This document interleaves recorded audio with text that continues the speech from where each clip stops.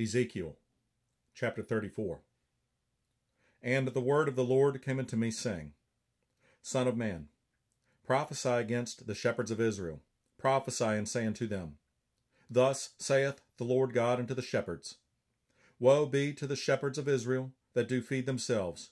Should not the shepherds feed the flocks? Ye eat the fat, and ye clothe you with the wool. Ye kill them that are fed, but ye feed not the flock. The diseased have ye not strengthened, neither have ye healed that which was sick, neither have ye bound up that which was broken, neither have ye brought again that which was driven away, neither have ye sought that which was lost, but with force and with cruelty have ye ruled them. And they were scattered because there is no shepherd, and they became meat to all the beasts of the field when they were scattered. My sheep wandered through all the mountains, and upon every high hill. Yea, my flock was scattered upon all the face of the earth, and none did search or seek after them. Therefore, ye shepherds, hear the word of the Lord. As I live, saith the Lord God, surely, because my flock became a prey, and my flock became meat to every beast of the field, because there was no shepherd, neither did my shepherds search for my flock, but the shepherds fed themselves, and fed not my flock. Therefore, O ye shepherds, hear the word of the Lord.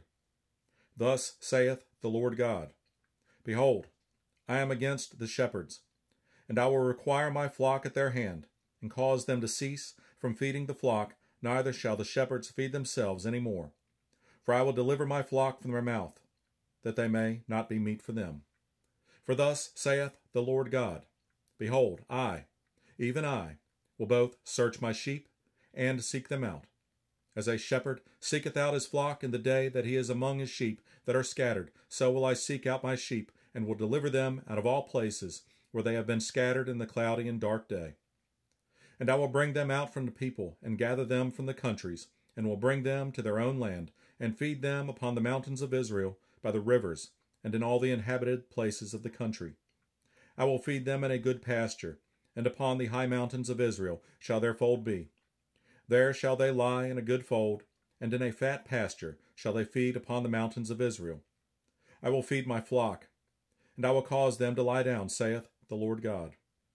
I will seek that which was lost, and bring again that which was driven away, and will bind up that which was broken, and will strengthen that which was sick. But I will destroy the fat and the strong, I will feed them with judgment. And as for you, O my flock, thus saith the Lord God, Behold, I judge between cattle and cattle, between the rams and the he-goats. Seemeth it a small thing unto you to have eaten up the good pasture, but ye must tread down with your feet the residue of your pastures, and to have drunk of the deep waters, but ye must foul the residue with your feet? And as for my flock, they eat that which ye have trodden with your feet, and they drink that which ye have fouled with your feet. Therefore thus saith the Lord God unto them, Behold, I, even I, will judge between the fat cattle and between the lean cattle, because ye have thrust with side and with shoulder, and pushed all the diseased with your horns, till ye have scattered them abroad. Therefore will I save my flock, and they shall no more be a prey, and I will judge between cattle and cattle, and I will set up one shepherd over them, and he shall feed them, even my servant David, he shall feed them, and he shall be their shepherd. And I, the Lord, will be their God, and my servant David a prince among them. I, the Lord, have spoken it.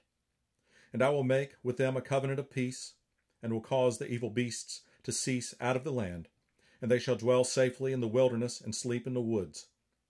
And I will make them and the places round about my hill a blessing, and I will cause the shower to come down in a season. There shall be showers of blessing.